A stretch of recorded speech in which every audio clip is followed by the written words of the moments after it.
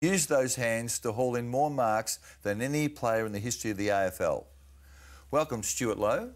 You're the owner of the safest pair of hands I've ever seen in football. Thanks, Mike. Great to be here, mate. Gee, they're large, aren't they? Yeah, they're a bit crooked and bent. They are. I noticed you must have miscued a couple of marking attempts. Yeah, there's quite a few, and a few defenders' fists on the back of them as well. I don't know if you remember, I was working at the Sunday Age about 30 years ago, and Steve Perkin got you in, and we put an actual life-size picture of your hand on the back page of the piss column. Do you remember that? I certainly do, Mike, yes. Nearly filled it up, didn't it? It did, yes, and I remember for weeks after that article went out, I had to, that was basically the start of me having to show my hands to just about every person I walked past. More than 2,500 marks in your career and an average of eight a week. Now, you know who the challenger is. I think that mark will stand forever the way the game is being played now, but there's one challenger left. You know who it is? I reckon it's my big mate who wears number 12 down at St Kilda. That's him. He might catch you. He'll play next year. Yeah, but he takes a lot on his chest. So I reckon I'll still have the record. But no, look, certainly, and you know what a magnificent person to hand over the record to. Nick might say though that he gets to the contest quicker than you did. That you needed to do the stand and wrestle. Yeah, no doubt about that. No doubt about that. You mentioned how good he's been, and we all acknowledge his contribution at St Kilda. Where does he sit amongst the great players that you've played and seen at St Kilda? And that includes Lockett and Harvey and Burke and people of that ilk. I was fortunate enough in his second year to be up in Sydney when he took that now famous chest mark running back in the flight of the ball. You know, as I think maybe an 18-and-a-half-year-old or 19-year-old kid, and to me that typifies him. I had during those times I had Stevie Baker living with me, and I'd quite often come down, and he had a room out the back of my place, and I'd wander in, and Rui'd be in there in bed with Steve, just in the same bed with Steve, just sitting on top of the sheets and watching a video, but he was just infectious. You just wanted to be around him, and from a very early age, you could just tell he was going to be a natural-born leader. So you were great at the St Kilda Football Club, but you should have played at Hawthorn, shouldn't you? Oh, look, there was a chance there early on. As a 15-year-old youngster, they signed me up when I was living down at Frankston Way, or down Mount Eliza Way. Hawthorn had the opportunity to sign up 5 youngsters as they were losing the zone the following year. So, yeah, look, maybe once upon a time I could have. But it was closer than that. You were in the Crimmins squad, weren't you? I was in the Crimmins squad. I'd actually broken my jaw in a motorbike accident the month beforehand when I was invited down to some trial games, so I missed the trial games. And my first game back after the broken jaw was against Marcelin College in 1984. A very big, at the time, captain of Victoria, Steve Silvani, he was playing centre-half forward, and the coach threw me the opportunity to go and play on him. So I played centre-half back on Sauce, and I had a bike helmet that Mum made me wear. Because of the jaw? Because of the jaw. So 6'4", pimply-faced kid with a lot of puppy fat running around with a bike helmet on, playing against the teal captain of Victoria. It wasn't a pretty sight, and we got smashed, and Yabby rang me on the way home. Alan Jeans had been at the game? Alan Jeans had been at the game, and thanked me very much and wished me all the best for my football career. So that was it? So he'd made the decision on what he'd seen that day that they wouldn't go on with you? Yes, yes. So the St Kilda journey, lots of thrills along the way, lots of personal highlights for you. I suspect that the 1997 year is the one that lives in your memory the most vividly, does it? When you probably should have won the premiership. Yeah, look, Mike, we didn't start the season off very well at all. We had, I was a party to many crisis meetings down at St Kilda, but we had a pretty honest and open discussion. Might have been round 3 or round 4. We were 3, Norton 3 or... Stan Ells was the coach? Stan was the coach. He said, boys, listen, I want you guys to have a chat. If I'm not the right person for the job and I can't take you forward, let me know. We sat down for 5 or 6 minutes and nutted out a few things and realised that we just we couldn't blame anyone else but ourselves, and just needed to continue to work harder. And we just started to get the belief and got on got on a terrific roll. You did turn it around, didn't you? I mean, in fact, you get to September, and I suspect, in retrospect, that you were probably the best team in the competition, and then things went awry in terms of injuries and bad luck. I know the first final you played was against Brisbane at Waverley. You lost Spider Everett that day with a broken collarbone. Yeah, we did. Spider went down. I ended up doing a fair bit of ruck work that day, and we had a great win. Probably expected to win that game, and comfortably won that game and got the week off to play North Melbourne on a Friday night. Certainly that week was tremendous. So no Everett, and then you lose. Laser Vidovic, to the people outside St Kilda, is not a legendary name. Well, not for his ruck work anyway. But he was another loss for you, a critical loss, wasn't he? Look, Lazar was your old-fashioned and probably one of the last of the old-fashioned typical enforcers. You know, the eyes would roll back and you just didn't know what he was going to do, and that certainly transpired in the way he went about it, and I think the respect his opposition had. So let's go into grand final week. You're playing Adelaide. You've lost your two best ruckmen.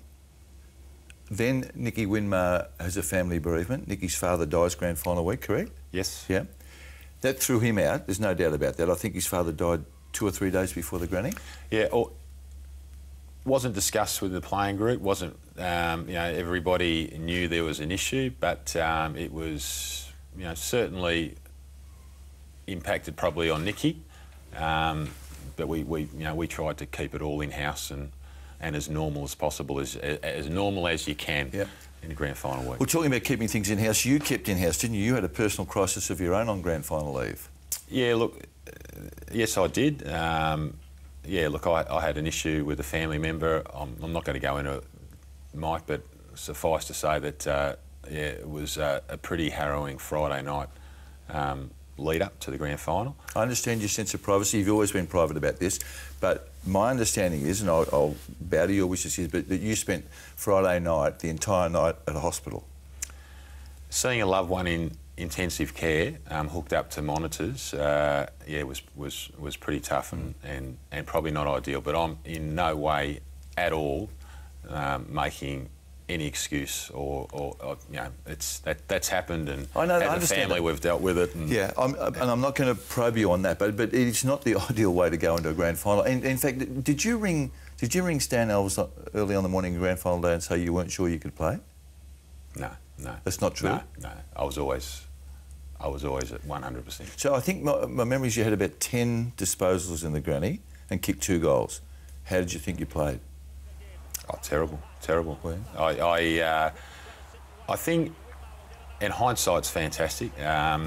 We felt that we had arrested the momentum in the second quarter and played some reasonable footy, and probably didn't quite put them away.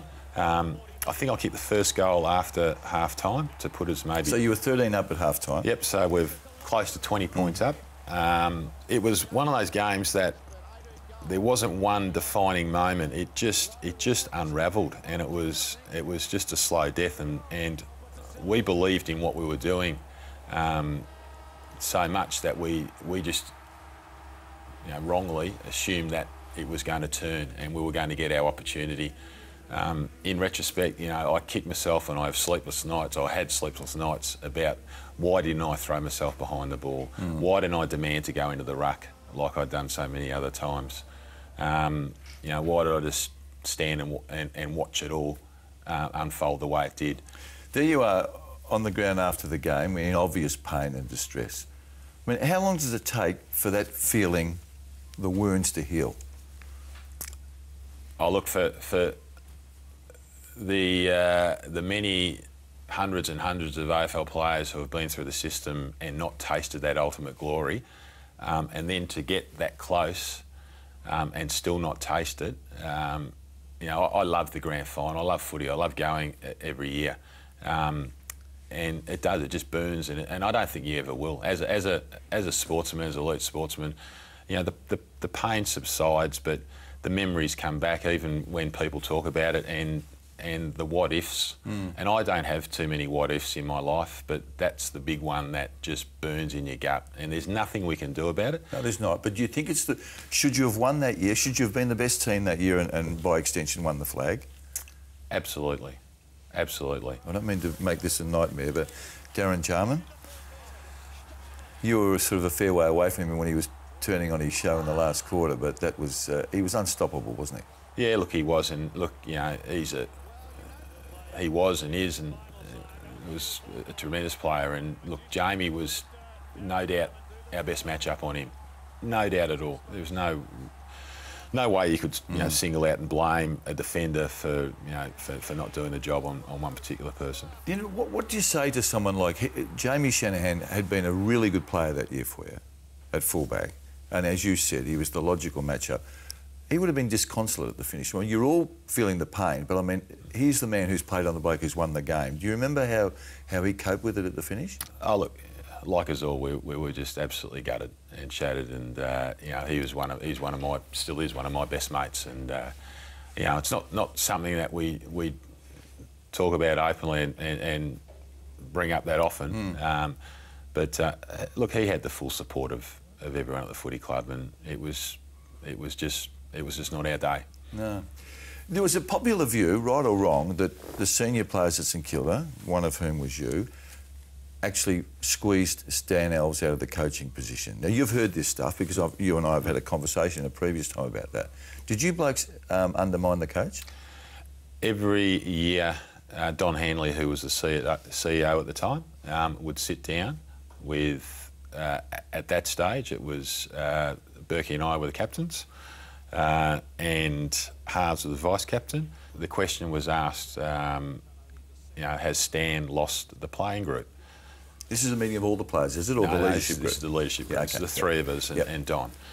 And our comments were,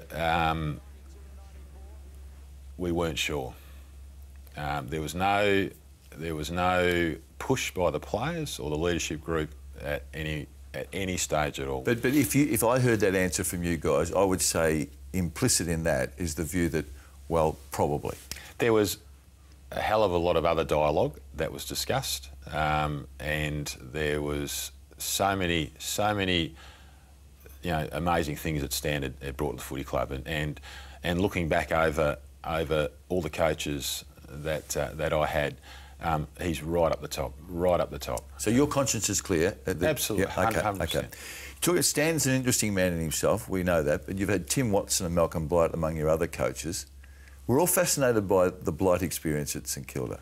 What are your recollections? My comments would be, he was a man who was persuaded by the dollar, who lacked the passion to probably compete in the fierceness of the then. Yeah. I truly believe we were extremely frustrated. I could see the end of my career coming to a head, and I could see it just slipping through the cracks. He was very much a part-time coach trying to fulfil an amazing position. We were going backwards at it. So you still on the view that you're still angry about that there was an opportunity wasted because it was an inappropriate appointment. Absolutely, but I don't blame Malcolm. I blame it's not just his fault. The best intentions were obviously there, but I would have assumed that after the Tim Watson scenario, with regards to an unproven, untried coach coming straight out of the media, to getting a coach who really didn't want to come down, but eventually got made that good an offer that he had to. Yeah, but on that point, and I accept that about that Tim was untried, did they then say, OK, that's a mistake there, let's go to a man that we know that can coach and get him in? I mean, Blighty's, I remember from the outside looking in, I thought was really excited. I would never criticise that appointment because I thought it was fantastic for your footy club.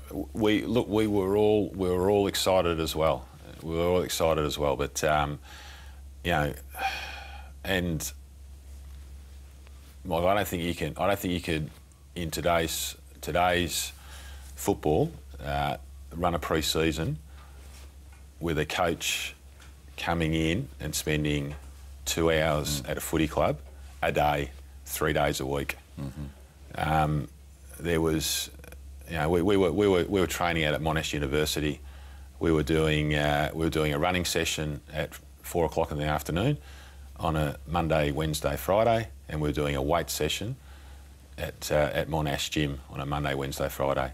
We didn't touch the footies until late December, and we were just underprepared. What about Tim Watson? And we talked to Tim again. I thought that appointment was, at the time, I thought it was great for your footy club. Yeah. Look, again, I've got the utmost respect for Tim, and I don't think I'm going to say anything that he hasn't said. I just think the appointment coming from someone who his background has been playing in media and not having that direct coaching background, given where we were as a footy club and as a playing list, just totally overwhelmed him. Tactically and what he brought to the footy club and his efforts were amazing and unbelievable.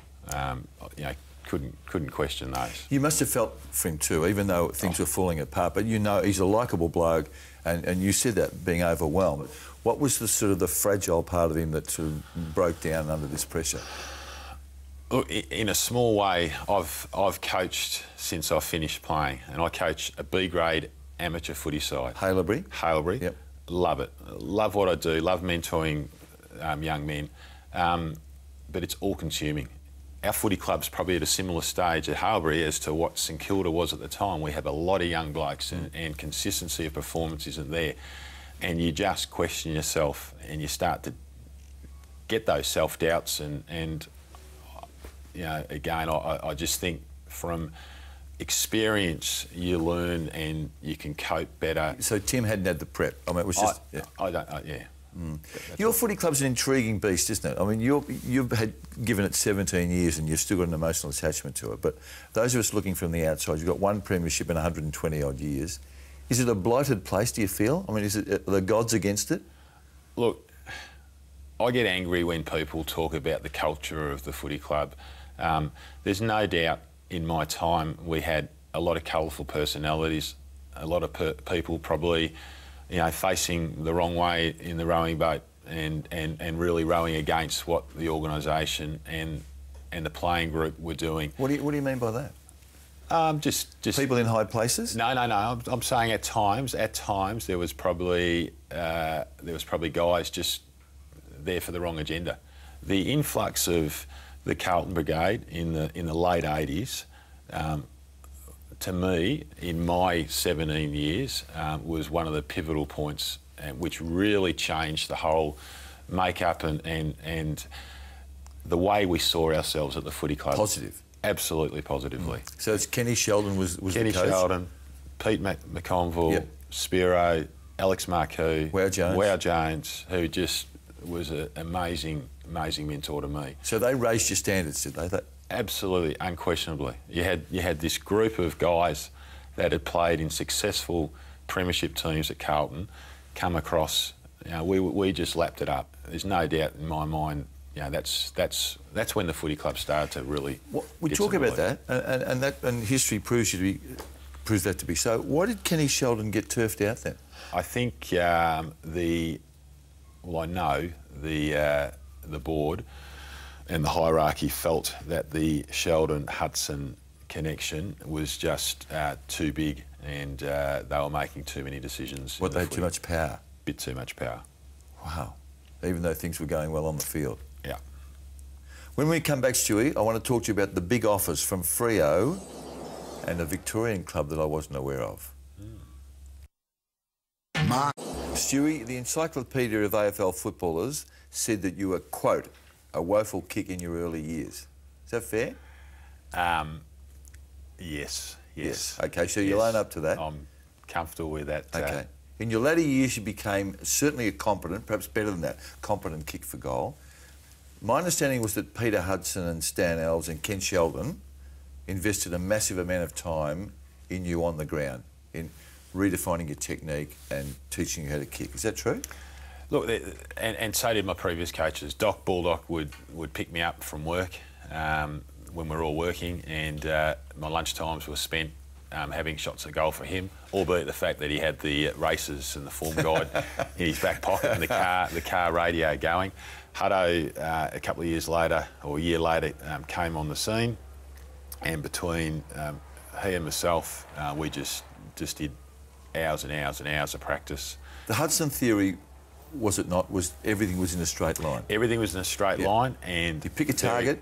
Pick a target behind. Yep. I had a tendency to lift my head, so I think I was the first person to actually scratch a mark on the ground. Yep, you were.